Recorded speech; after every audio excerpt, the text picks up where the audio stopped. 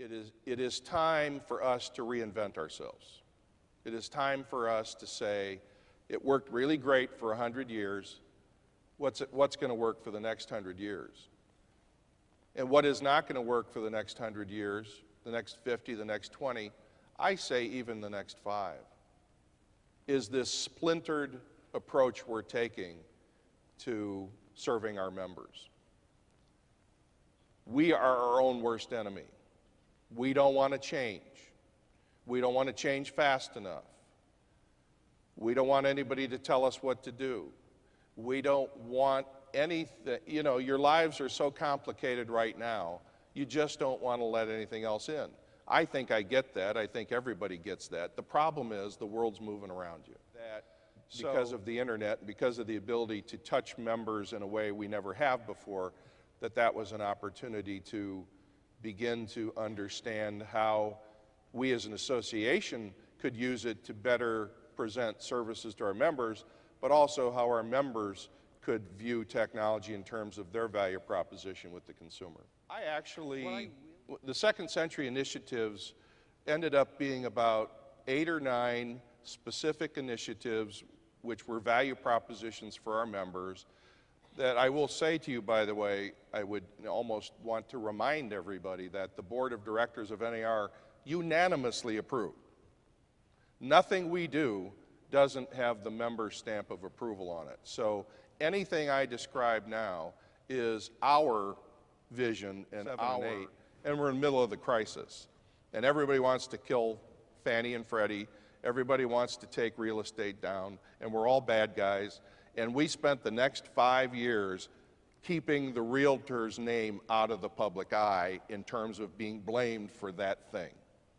The mortgage bankers got blamed, the appraisers got blamed, everybody got blamed, but very little of that blame stuck to you.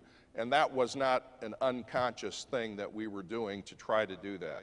So the radio RPR was a Second Century initiative, and RPR now, as of last month, 750,000 members on it, close to 600 MLSs. We're still not quite there yet. I don't know that I can just say one. For example, one of those I was going to rattle off is Second Century Ventures, which is what I think you were referring to, that we've invested in 16, 17, 18 companies now. Second Century Ventures is the venture capital arm of NAR, because we were concerned that everybody was inventing things in their garages and we weren't the ones that were with them, incubating them. And so we wanted to get into the business. So the Second Century Ventures has 2 missions. 1, find things that are useful to our members, and 2, if they're a good deal, invest in them and try to help them. Second Century Ventures has invested a little over $16 million in 4 companies and has incubated another 8 with another 8 this year. And when we incubate them, they actually pay us to help them, and they give us a little piece to help them grow. But we only are interested in incubating them if they can help the realtor. We may not really know or understand or appreciate, or give us some, maybe some, I know, good stories about what you've done and what NAR has done as a collective?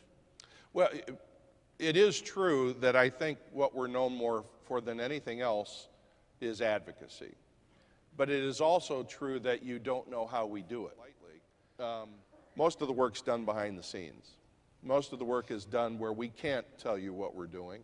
Most of the work is properly and confidentially done that way, and so we can't promote ourselves in the public eye like others might want to. But I can tell you that more often than not, we're there and you just don't know it. Thank you very, very much for your time today. We honor very much. Thank you, everyone. Thank you.